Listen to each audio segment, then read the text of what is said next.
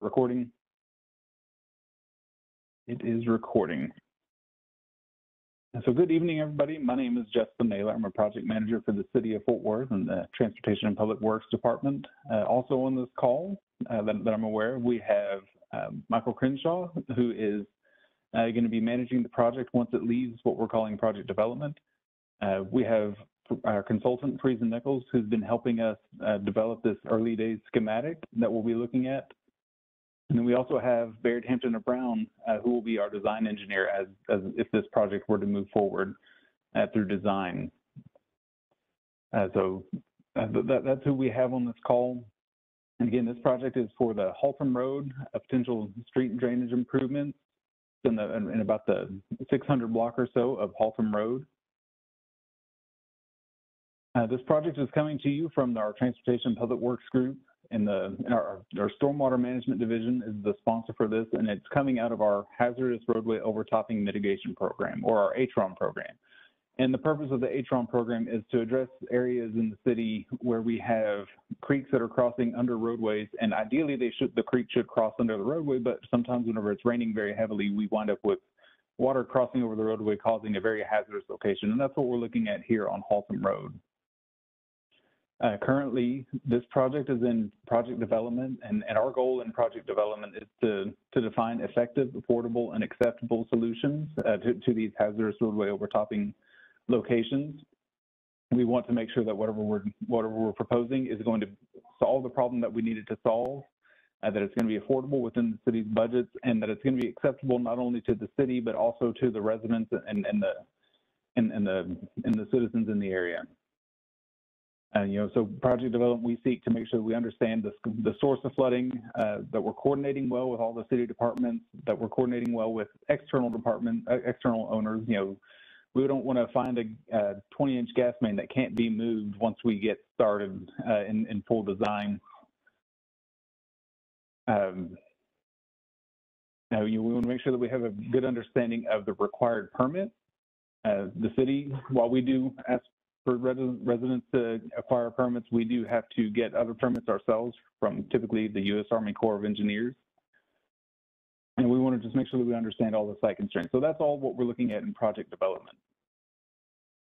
So this site in particular, Haltom Road, you can see here located with a star on it. We have documented at least one high water rescue and 3 other flooding events in instances where we know that water has gone over the roadway, and that's just since we've been monitoring it. So it's possible that it's been more frequent than what we've seen, but this is what we have documented. And so this represents a life safety hazard to anybody who might be driving in the area, especially at night where it's poorly lit and there's a really hard curve. If that crossing is underwater, it's going to represent a life safety threat and potential loss of life. So that's where this project is coming from. What I'm showing here is roughly the limits called out with the yellow lines of where we're looking to do our improvements. Also shown in the blue shading is what's called the 100-year floodplain, and that's the regulatory floodplain that the city would have to regulate to. It's shown on this really just to kind of get a picture of how wide it is in that area during what's considered a 100-year event. Additional pictures of what it looks like today. Those of you who live out there or have passed by here recently, you're aware of what it looks like. And in particular, if you're heading westbound on Haltom coming from 121, that turn to head from westbound Haltom Road to southbound Haltom Road is very sharp and very kind of abrupt. And so the next few slides, I'm going to walk through what we're currently conceptually looking at. We're still in the early days. This is still a potential project, and we're at about what might be a 30% set of plans. And so what we're looking at, this blue line shows the creek that's crossing Haltom Road, with Haltom Road being located right, being in the screen. What we're looking at doing is installing larger, bigger culverts that can pass more water under the roadway instead of over the roadway. And the location of those culverts is going to be a realignment. It's going to result in a realignment of Haltom Road.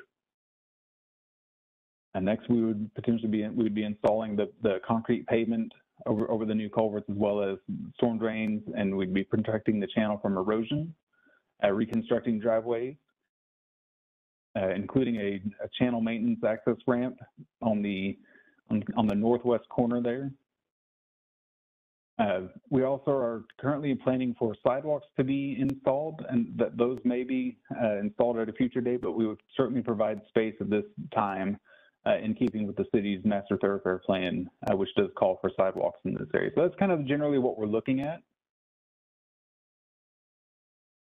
To go over a few of the, just kind of a quick summary of this, we're looking at doing this project so that we can improve the safety of the area, reduce the likelihood of overtopping. Now we want to improve the road safety by improving that curvature in the roadway.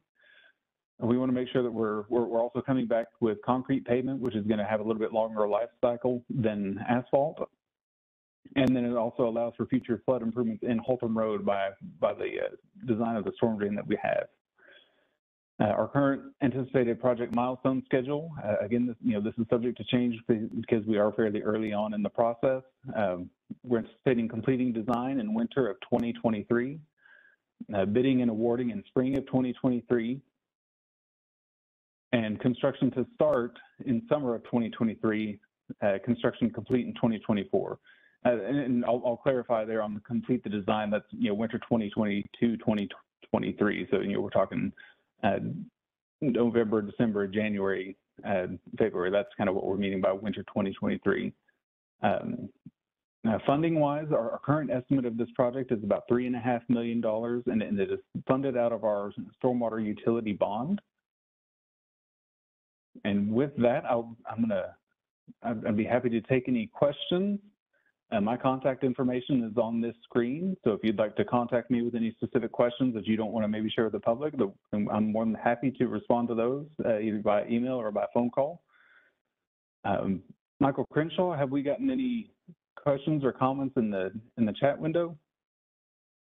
No, just the one question about attendees, and there are, of course, some city employees, some consultants, and then there are a few call-in users that are not city employees that are on the call.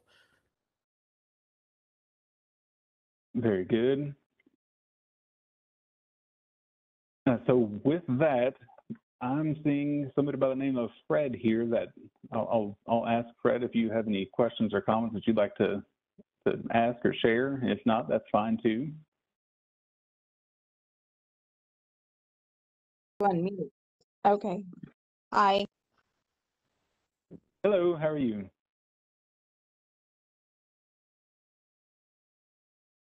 Can you hear us? Yes, I can. Okay, sorry about that. So That's okay. we're talking about the low water crossing that's down at that one curve, but we're not talking about any other improvements along Haltom Road. Right. We're coming out of this looking at it from a stormwater perspective, and we are addressing the curvature in the roadway to make that safer, but there won't be additional roadway improvements. Okay, and when you're navigating this task, are you taking into consideration how much 18-wheeler traffic there is through there? And so that's going to be one of the reasons why we're going to look for a concrete section. Now, one of the things that we'll have to be coordinating on is, during construction, what kind of detour might have to take place. But that's something that we'd be looking at as we get into design. Right, because for years, Haltom Road, that section of Haltom Road has been no through traffic for large trucks, but they disregard that signage. And additionally, over the years, additional trucking companies have been allowed by the city to move in all along up and down Haltom Road, which is, some of those areas agreeably are zoned appropriately for heavy industry. However, the road does not support that. And being someone that lives on the road and has to commute and battle that, I definitely agree that it's a much needed project, and I see where you're coming from for this, but I would also appreciate anything that the city could do. And I'd like to be heard on this because we've made multiple calls and, things have just not changed. No enforcement and no improvements. And that entire stretch of Haltom Road is indeed a very dangerous place to be when you're competing with these 18-wheelers day and night. Okay. Would you So, mind maybe sending me an email, kind of with some of your specific concerns, so I can try to help relay you to the right people to talk to about that? absolutely. I would very much appreciate that. Yeah, so if you shoot me an email there at justin.naylor@fortworthtexas.gov, then I'll try to make sure I get you in contact with the correct people, which it may wind up being multiple people, but it'll depend on what you tell me. Okay, because I did leave a message because they said that there was some type of committee that was looking to improve things, and I'm thinking that that's what we thought this call was about, but Okay. that's just our misunderstanding on our end, not doing a deep enough dive into what we were calling in for. But I do appreciate any help that you can give, and I do agree that curve does need some help. We live there, it rains, and then there's a lot of trash and debris that gets accumulated on both sides, especially the more western side of that pass. A lot of accumulation, and then the water does force across the road, making it very dangerous. Yeah, and that's really, we don't want to make the headlines for a very bad reason at this location, and so that's what we're trying to get out in front of. Well, we do appreciate that, absolutely. But I did want y'all to be also prepared because there's a lot of trucking companies based in and out of Haltom Road, right across the railroad tracks as you're coming from 121 all the way down to First Street. There's multiple trucking companies that house in those different properties. Okay. Yeah, that'll be something that we'll have to make sure we coordinate with well as we go through design.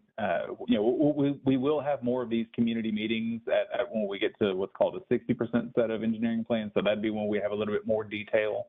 And then at a 90% set of plans, and then again at a pre-construction meeting where we have a contractor selected for the work. So if it goes through, we will have additional outreach. So you can be looking forward to that if this one goes through. But we will try to make sure to document that we need to take close coordination as far as, especially once construction starts, that we're coordinating closely with any trucking companies along the roadway, so they know if the road's having to close and all that kind of thing. That sounds excellent. Thank you so much for your time. Yeah, you're welcome. Thank you for your input. Yes, sir. And so I see we have a call-in user. Feel free to unmute yourself, or we'll unmute you here if you'd like to speak. Feel free to.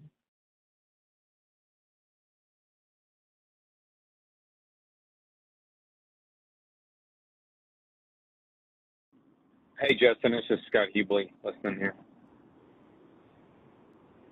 Oh, hey, Scott. Thanks for chiming in. I appreciate it. Yep. Well, I don't see any other comments. I think with that, we can probably go ahead and conclude the meeting. And, again, if anything comes up, feel free to shoot me an email or give me a phone call. I may not have the answer right away, but it would be my goal to find the answer or find the right person to give you the correct answer. So with that, I think we'll go ahead and stop recording, and we'll go ahead and call the meeting to an end. I appreciate everybody's time, and I appreciate your input on this meeting. And so thank y'all. Y'all have a good evening.